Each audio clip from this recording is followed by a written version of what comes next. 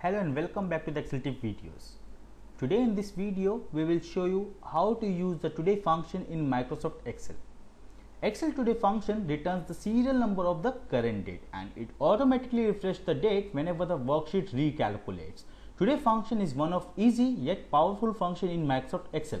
You can use this function in various forms. So we type today function here in cell B8 and then we hit tab to auto complete the function.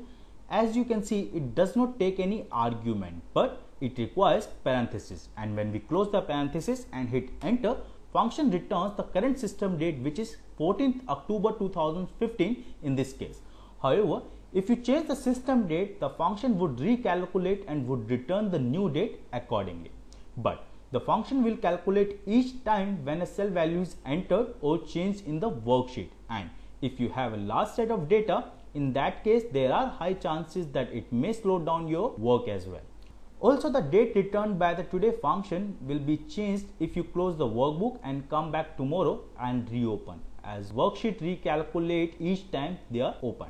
In the next example, let's calculate the number of days passed in this year 2015. So we enter today function here in cell B9, and after we close the parenthesis, you can see there is a date in cell A9 which is 1st January 2015. So we subtract the current date from the date mentioned in A9 and then we hit enter.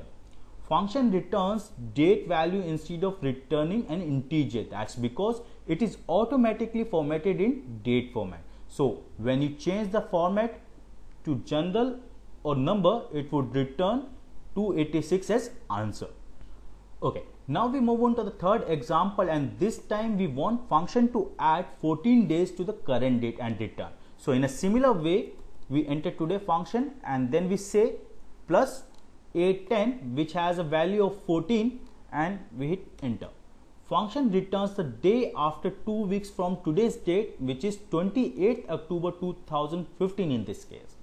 In the forthcoming examples, you will learn how you can format the current date to display only present day, current month or current year in the cell. So we enter today function here in cell B11 and then we hit enter. Okay, now we do right click on B11, go to format cells and then click on custom from the number tab, and then we move to the right. Okay, now here in type, let's clear everything and type DD, and you would see that the sample is getting changed. When we type 3 times D, it is returning short name of the day, but we want the number of days, so let's have only 2 D's as day format, and then we click OK, and it returns with an integer 14 representing today's day. In a similar way, you can get number of months and year as well.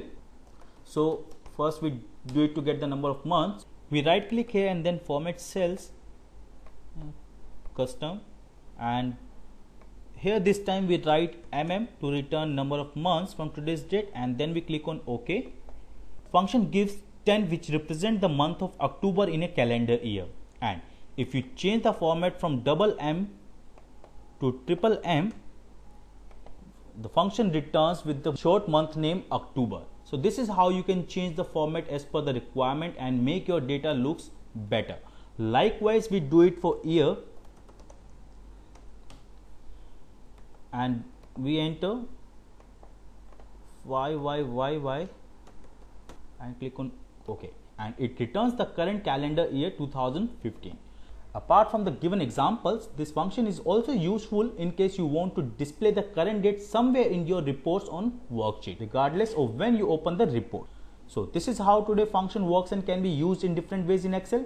We hope you found this lesson informative. Stay tuned and keep learning with us. Thank you and have a nice day.